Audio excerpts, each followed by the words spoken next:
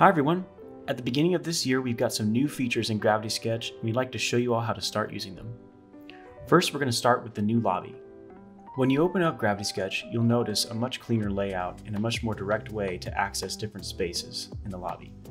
Got settings, new sketch, a file manager, and your recent sketches. If we open up our settings off to the left, we'll see our selection of different languages, as well as our haptics, our left and right controller preferences, and if you're in co-creation, your selection of organizations that you're in. Next, we're going to open up the file manager, which is how you're going to access and transfer your files in Landing Pad and in your local device. Off to the left, you can see we have our Landing Pad files saved in the cloud, as well as our local files off to the right. There's multiple ways you can cycle through the files, either using your joystick or the slider down at the bottom. In the center column, you will find a list of file types in order to filter out different kinds of files in your system. You can turn on or off any combination of these to find what you're looking for. If you look down, you will find a purple button, and that is your clipboard. Using the clipboard, you can grab files from Landing Pad or from your local system and move them to other locations, either to other folders or to Landing Pad itself. Minimap is a simple tool that allows you to navigate to specific spots in your scene. Simply hold down the blue button, and your entire sketch will zoom out with a blue box surrounding it. With your controller, tap to a specific location, and it will zoom you right to that spot in your sketch.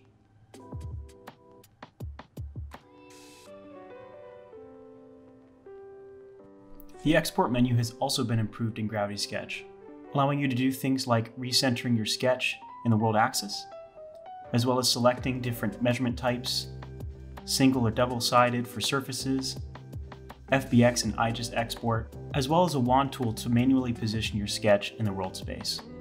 To group edit multiple objects at the same time, simply select all the objects and hold down the blue Edit Mode button. You'll see the points appear and you'll be able to edit them all at the same time. To mirror all the objects, simply switch on the mirrored switch and continue editing. When you're finished, simply click the Bake Mirror button and it will bake all your objects in one click. To group geometry in Gravity Sketch, expand your grab sphere to encapsulate all of the geometry you want to group, squeeze the grab button in your drawing hand, and press the purple button in your non-drawing hand. We can do that again with this group. And now, if we want to group these two groups, we can do the same, and you'll notice that they stick together. However, we can also ungroup and go back to our original groups. You group and ungroup with the purple button. Notice there's hexagons in it when you have the opportunity to group, and when you have the opportunity to break, there's a break icon. We can do this again with the blue. Now we can see we have 6 individual pieces of geometry. The Normals viewer gives the user a better understanding of the normals within their geometry. Grab and press the Edit button, and from here, we can swipe to the right or the left on our joystick and our drawing hand. We can see a blue line with arrows on it that shows us one of the 4 normals on this square stroke. To go into Edit, we can grab one of these arrows and move with the grab button to twist. You'll see how you're manipulating relative to the blue line. In order to check out Snap Rotate, squeeze the grab button in your drawing hand. Swipe to the left or to the right, and this will bring up your tool belt. Grab the Precision Movement tool, and now press the bottom of the 2 buttons next to your thumbstick. This will turn the Snap button to light gray with a grid in the middle. Once you've intersected the geometry, the axes will appear upon which you can rotate this piece of geometry. Squeeze the trigger in your drawing hand, and from here, every 15 degrees, the item will be rotated. In order to scale an object and keep its orientation, versus scale an object and lose its orientation, the first thing we need to do is turn on Smart Move by going to Settings and Sketching Aid. I'll turn on XYZ, but all direction would also work. In XYZ, now I'll click off and stack my hands in the direction of the green axis. I'll squeeze the grab button in my drawing hand and then my non-drawing hand and move them together and apart. And from here, you can see that I still have the relationship with the green axis. However, I've made my object quite a bit bigger, versus me trying to do this and then reposition it later.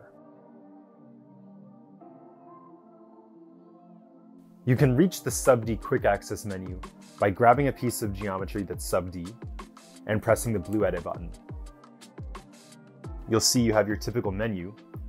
However, you can press the black button in your drawing hand. You can toggle by moving your hand right and left, and once you have the tool that you want, you can let go. The tool now becomes part of the trigger in your drawing hand. You can use it by squeezing the trigger in your drawing hand and then continuing to edit as normal.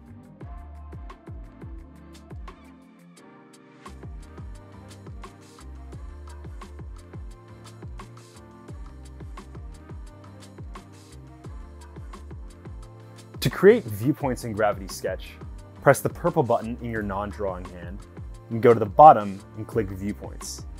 Between your hands, you'll see the scale that you're in. Green is greater than 1, 1 to 1 is gray, and less than 1 is red. Once I'm in 1 to 1 scale, for this scenario, I'll let go of my grab buttons. I'll squeeze the trigger in my drawing hand. Once I have an approximate location, I can create a different one by doing the same thing. Now, if I want to edit one of these, I can grab and press the blue Edit button. I can edit where the shoe is, or I can grab and edit where the camera is. I can also check out field of view, which is illustrated by the black lines on the outside corners of the camera. Once I have it set, I can also take a screenshot. To confirm, press the blue check. You can toggle between by using the joystick and your non-drawing hand. You can also press the purple button and use these to decide which camera you'd like to be in. Finally, we can check out how to teleport by pressing the black button in our drawing hand. From here, we'll see something pop up and we can see the two cameras that we already have. The thing that pops up is a pair of feet and a VR headset. We can squeeze the trigger to transport ourselves and turn around to see where our model was. This is a fantastic way for creating new viewpoints far away or close up. To get out of this mode, press the black button again.